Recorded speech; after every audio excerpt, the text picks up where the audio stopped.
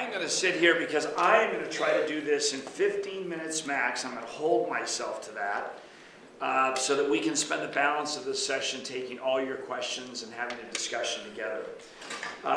So I want to start off, first of all, by again saying thank you for inviting me to participate in this forum, both last night and today. I've just been curious, how many people were here last night? Oh, good. I was right not to give the same speech, even though it was very compelling to me. But Wendy's remarks this morning really did make me want to reemphasize the fact that as we closed the commission down, we did create a lasting legacy.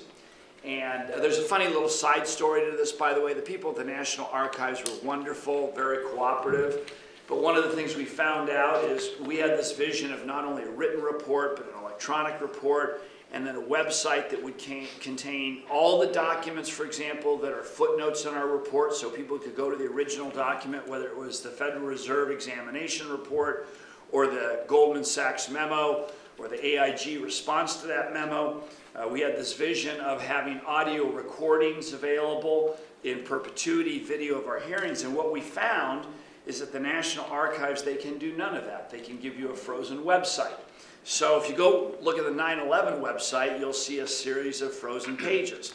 And so graciously, Stanford University, the Rock Center on Corporate Governance, agreed to house our website where you can find our report. You can find about 2,000 documents, I believe about which 1,200 or 1,300 are the documents actually referred to in our report. And you can find the audio of, I think, about 400 plus interviews, as well as the video of all our hearings. And I believe it's a rich treasure trove of information, fascinating, interesting, a lot of looks at the nooks and crannies of this crisis. And I might add, to the extent that there has been fury from the financial sector about our report, I think a lot of it has to go to the fact that we deliberately decided not to aid and abet, but rather in the interest of the public to release documentation that we really believed was in the public interest. And there was tremendous resistance to that notion. And as it turns out, we didn't see our job to help defendants in civil litigation. We didn't see our jobs to aid civil litigation. But as it turns out, in many of the private rights of action that are occurring across this country today, the documentation that we released are seminal documents in that litigation. And just as a footnote to something I said last night, which is about the concerns about the lack of investigatory and prosecutorial zeal and resources in the wake of this crisis, I think it's worthy to note that while federal and state agencies may have been slow off the mark, the private bar in this country has been very aggressive. And for example, there's about 90 significant private rights of action seeking about $200 billion in damages with respect to mortgage origination and securitization practices alone that are going forward.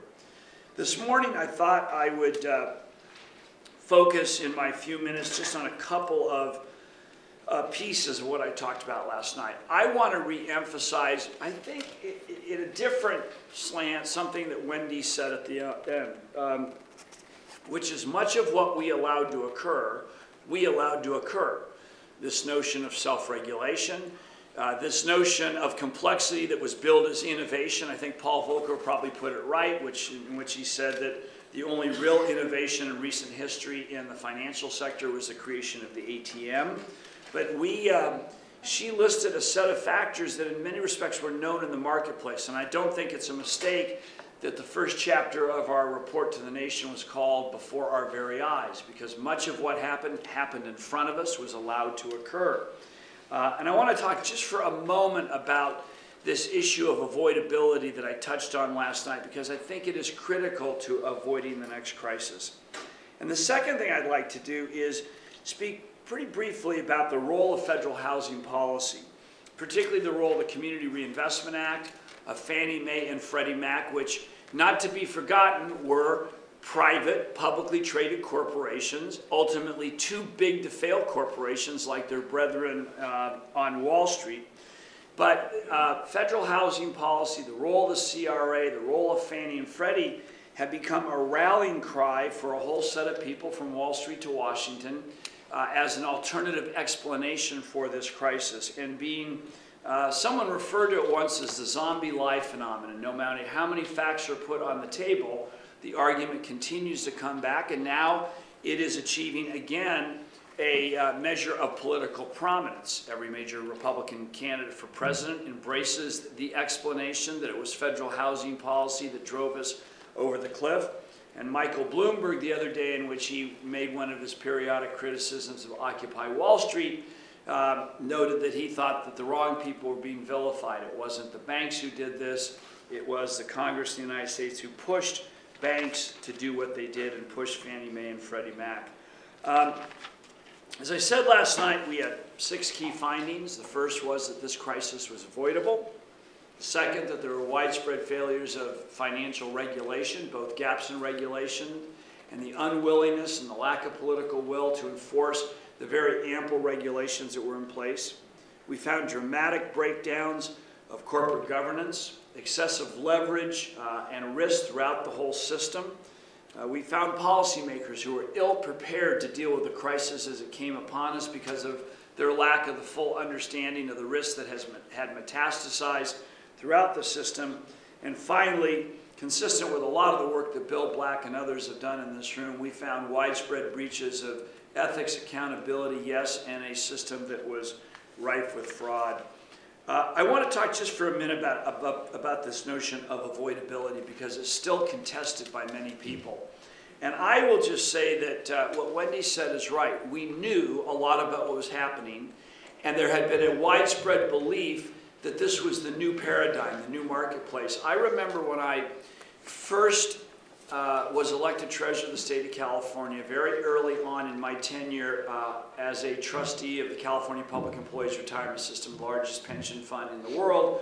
We had a set of experts come before us who told us we had now entered the new cycleless economy. I knew right then, right at that moment, that we were heading towards another cataclysm. There was a hubris that had infected the marketplace about your ability to calibrate all risks and to control them. Not to understand the herd instinct nature of the marketplace, the fact that, as Wendy's chart showed, you could be at Bear Stearns and start the week with $14 billion of liquidity, and by the end of the week have zero. I can't remember who it was, but it was at Columbia, it was at Emmanuel. One person noted that, look, you can model gravity, because whether a rocket's going up or a rocket's going down, gravity is still a constant force, but you cannot model markets in the same sense. So there was a hubris that infected the market, but also let's be clear about what was happening. People were making lots of money under this system, but let me be more accurate. They were booking significant profits. That's not the same as making a lot of money. They were booking enormous profits based on their activities. They were valuing assets at values that really weren't sustainable or real.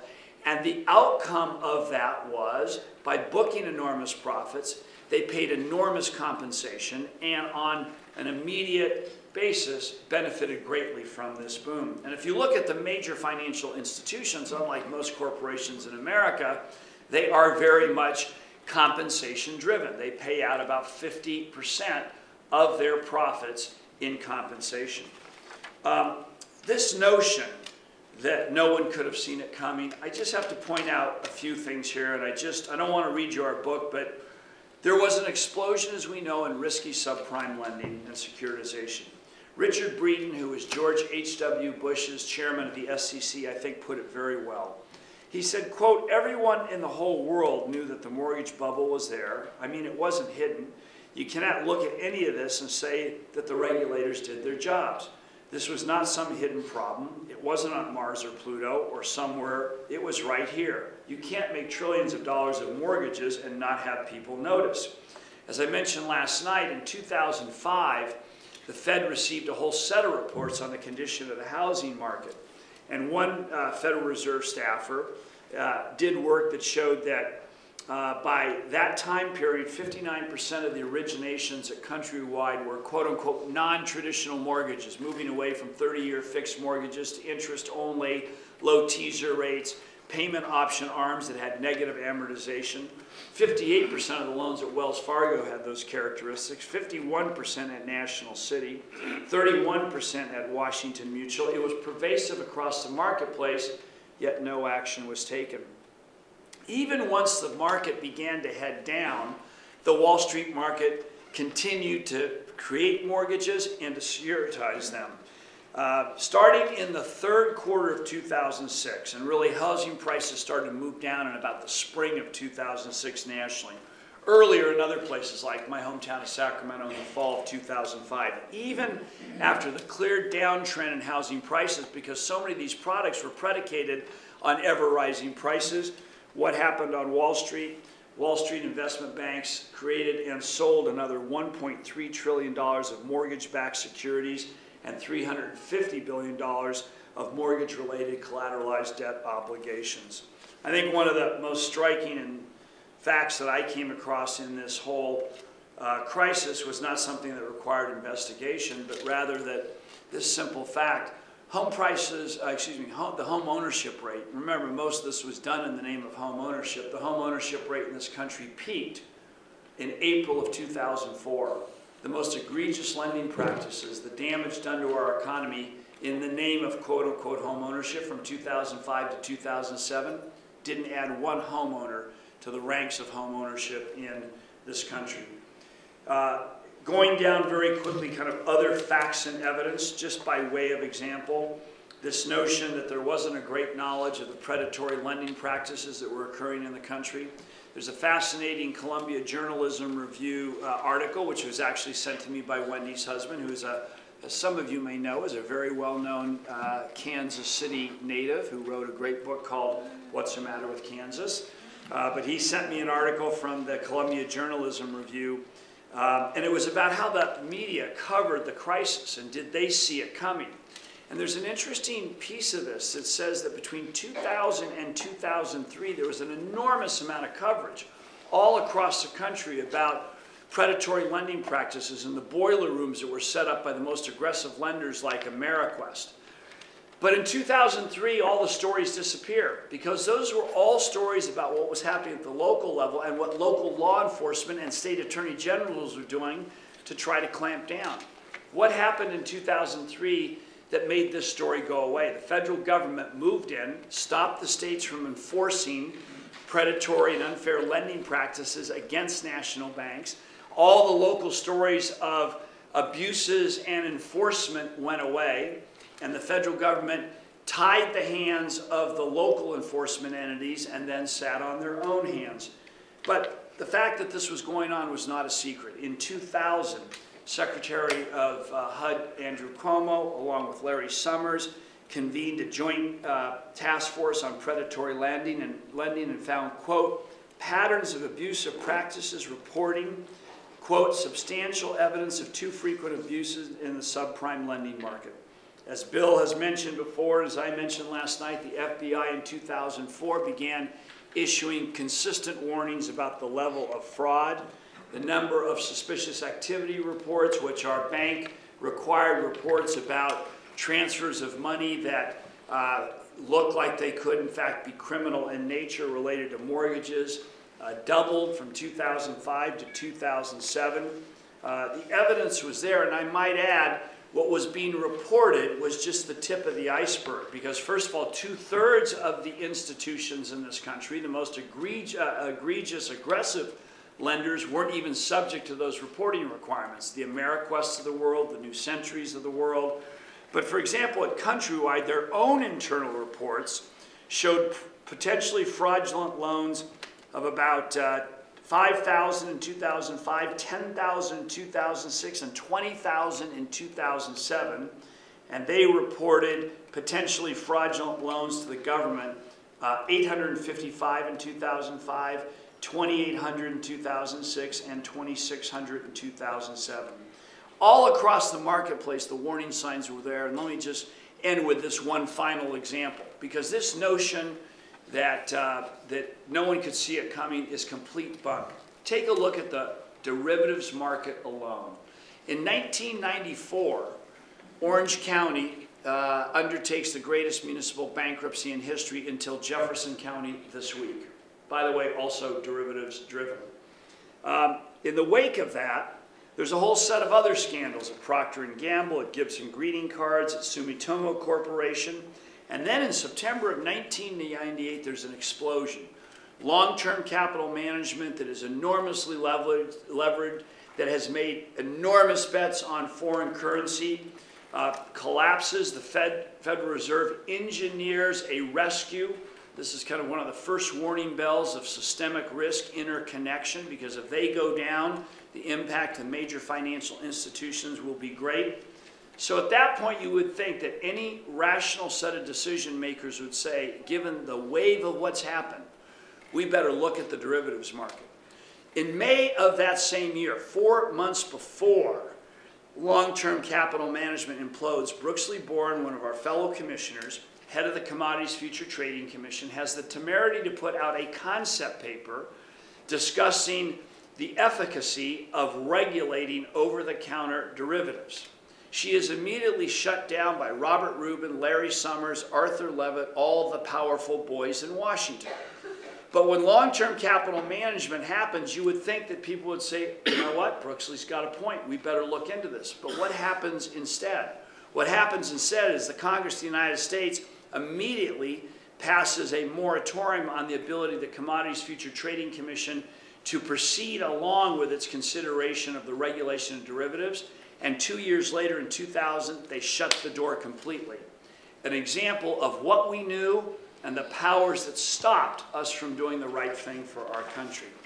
So, I think the case is pretty clear that it was known and it was deliberate. And the reason this avoidability issue, I think, is so seminal is the following. The greatest tragedy would be to accept this notion that no one could have seen this coming, and thus nothing could have been done. If we accept this, I can guarantee you what has happened to this country will happen again. Now let me just talk, okay, I went over. I lied, but not as big as her. Let me just talk very briefly. I'm going to do this by 9:37, 8. And we can, 39. I do want to just touch on it, and then we can open questions. In the wake of our report, there's been a very aggressive assault on our work. And I might point out, as I did last night, no one has yet found a factual error in this report. To date, I mean, the closest we came is Goldman Sachs sent out 3 kind of third-party spokespeople to question some of Chris's excellent work about the fact, you know, Goldman's always claimed that all the money they got through the AIG bailout flowed to them and then to other people. And we found, I think, about $1.9 billion that in fact stayed right in their pockets. They sent some people out to do a little disruption, but if they really knew it was untrue, trust me, they would have had their whole fleet out there. But notwithstanding the factual accuracy, there's been a constant assault on this report. And I might add, with a lot of congressional Republicans in tow. When the report process concluded, I will tell all of you, it's been publicly known, but for the next 6 months, Darrell Issa, who heads the House Government Oversight Committee, conducted an investigation into our work, which I thought was a very troubling, chilling phenomenon, that a commission duly constituted by the Congress of the United States was then subject to a full-scale investigation, the review of 500,000 emails, all with the purpose of trying to find the email where I told Wendy, don't look at the Community Reinvestment Act, don't look at this, don't look at that. And in 6 months, they found nothing.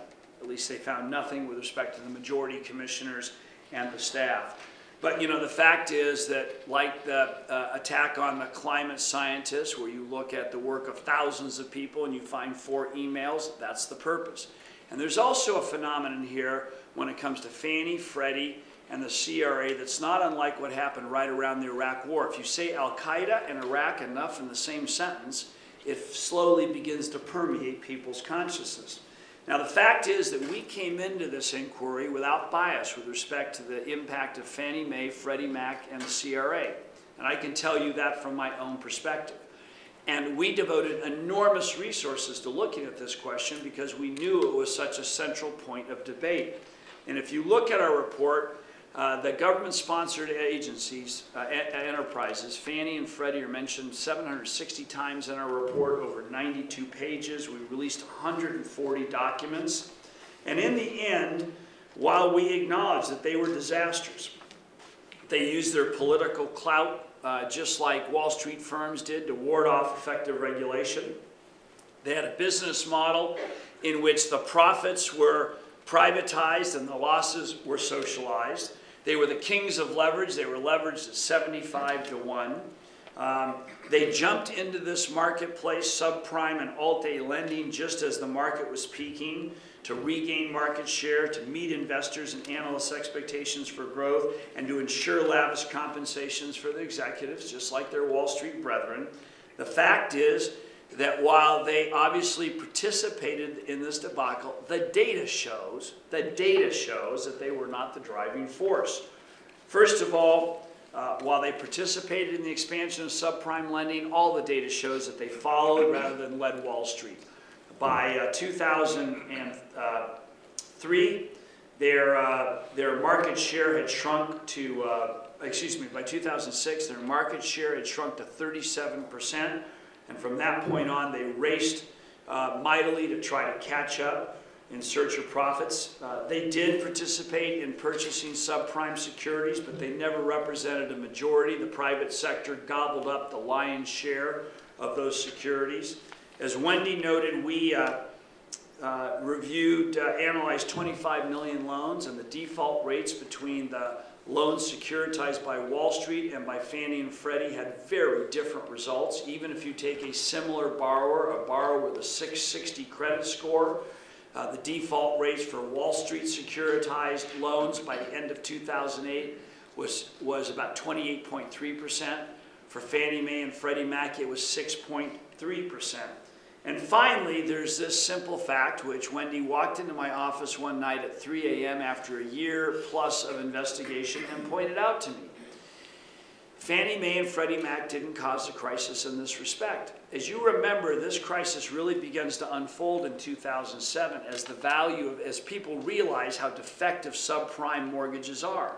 At which point, the value of subprime mortgage securities starts cascading downward. But because of the implicit federal guarantee for Fannie and Freddie securities, those prices never drop. So all the losses that happened at Bear Stearns, at Citigroup, and at Merrill, and all the big institutions that rocked the system in 2007 were caused by the private label, non-Fannie, non-Freddie securities. Not to say that they were good participants, but they did not cause the cascading losses that brought down this system. I mention this tonight, though, because this is a story that will not die. And let me just add the final two things on this.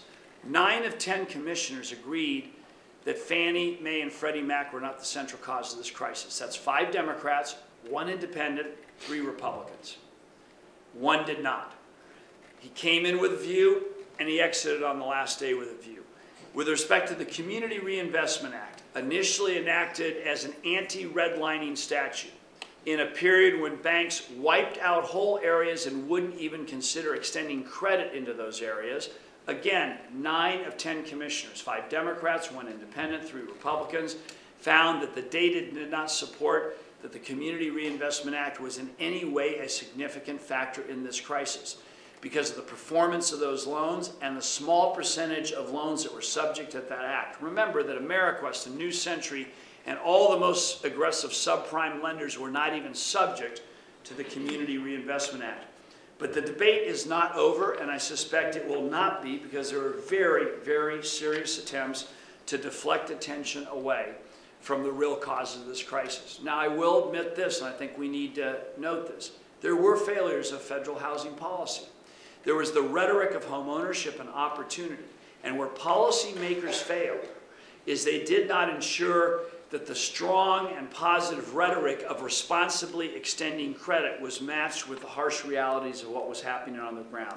They turned a blind eye to the crude and egregious practices that were disrupting communities, families, and our marketplace. And that is a dramatic failure of housing policy.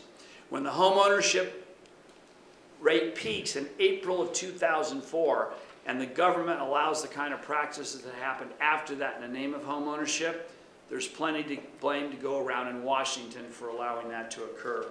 So those are 2 points I wanted to make, and my recommendations about where we need to go are still there. We need justice, we need reform, we need to fix our housing market by reducing principal and resetting the clock, and finally, we need to build an economy where capital is deployed to build enterprises, jobs, and wealth, not just as a device for speculation. Thank you.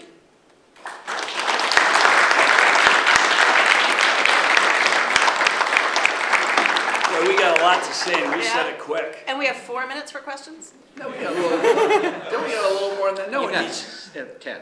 Okay, let's go, guys. Is that a microphone?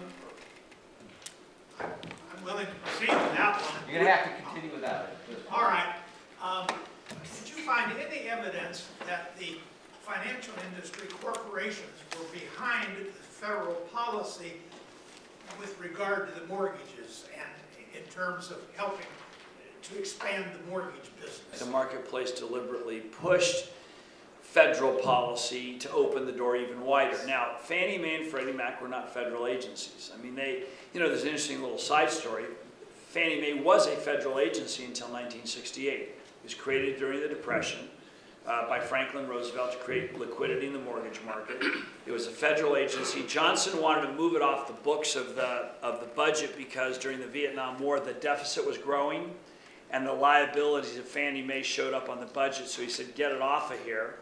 And that was really the genesis of this profit-making enterprise with a public mission. But for example, what you'll read in our report is that Fannie Mae and Freddie Mac were slow to the game. As the most pernicious form of subprime lending took hold in the marketplace, they wouldn't buy the mortgages. So for example, Angelo Mazzillo at Countrywide began to aggressively push them to do more. I think in about, and Chris can remember the numbers, probably 2002, 2003, Fannie was buying, what, 72% of Countrywide's mortgages. But by 2005, they were buying, what, 28%? Much lower. Huh? Much lower. Much lower. And so in other words, and so what was happening is they were pushing Fannie and Freddie to do more, to buy more of the riskier stuff. So they were in there trying to open up those channels, I think it's fair to say.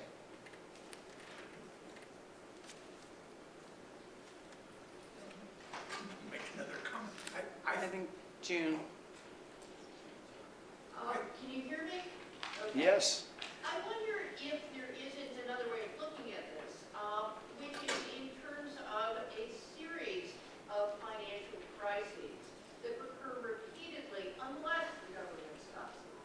So if you go back before the Depression, you see the financial panics in 1907, the stock market crash in 1929, and less well-known story Bill likes to tell, the subprime crisis of 1991. Absolutely. And so that whenever we had a largely unregulated market, you see the same kinds of predatory lending practices creating bubbles that then expand until there is a crash. And the story that isn't being told is how government intervention stopped them after 1933 and stopped them in 1991, where you had exactly the same kinds of practices. And we have now taken away the regulatory interventions that kept things under wraps for over half a century. So very quickly, and then Wendy will have a comment. David Moss, who's a professor at Harvard Business School, of course, has a great chart, and he actually has some correlations in the chart in which he shows kind of levels of bank failure, and they are stunningly, of course, correlated to when you had pretty strong regulatory regimes and when you didn't. And obviously, you see the huge spike in the wake of the 1929 crash. You see the huge spike in the wake of the deregulation of the S&Ls, and the history of this country were actually all through the 19th century until the creation of the Federal Reserve, and then the creation of the Federal Deposit Insurance and Glass-Steagall and the set of reforms. You see regular financial crises that occur And of course, what happened, particularly since 1980, is this parallel banking system, bigger than the regular banking system, grow up, that Wendy referred to, without a regulatory framework. And it's a pretty consistently repeated story. Need to refute any credit maybe do it. The story is there will always be these crises unless there is regulation. By the way, Art Wilmarth, I know, is speaking later today. He did work with us. I learned an immense amount from him. I actually, just as a layperson, had forgotten, didn't know the extent of regular bailouts of financial institutions, in the same pattern. I think, as Chris noted, as always, it's aggressive growth, it's enormous risk, and then, of course, the fall and the public intervention to stabilize. Final question for this session. Do you have any ideas of how you prevent regulatory capture? If you look at all the agencies, I mean, the SEC, when they rise to the level of pathetic, it's a pretty good day. So, this has got to... Well, Ideology. yeah, I do think ideology, how a country looks at its public institutions and the protection of the common welfare, is important, and on that score, we're not in the most positive cycle. So let's start there. I mean, and I mean that in the largest sense. I mean, the ethos of the Commonwealth has eroded significantly, and that does affect the strength, the political will, the capabilities of people in public regulatory functions. I think there's also some even more direct problems. And it's something that at the end of one of our hearings I talked to Chairman Bernanke about. One of the things I saw was the number of people, when we would interview them and come across, hundreds of people who'd been in the financial sector, the number of people who are kind of in regulatory agencies out of law school or out of graduate school, they were there for 3 or 4 years. It was kind of 3 or 4 years and out. I think two phenomenon. The lack of respect and where we hold public service in our society. Not to be too nostalgic here, but when I came out of college in 1974, in my dorm there were not a fleet of people anxious to be investment bankers. People wanted to be doctors, they wanted to be in public service, and so the ethos does matter. But also, and I don't think government can compete, but this pay scale differential is enormous. And I do think if you want good, talented people to be in the public service, you not only need to reward that, in other words, empower them, give them the ability to make judgments, stand behind them with political will, but you need to give them levels of compensation that will never equate to what's happening in the private sector, but at least will give a larger set of people the ability to make that a career without extraordinary sacrifice. I mean, the truth is, Wall Street, they're like a greased pig. They move fast, and they're hard to catch.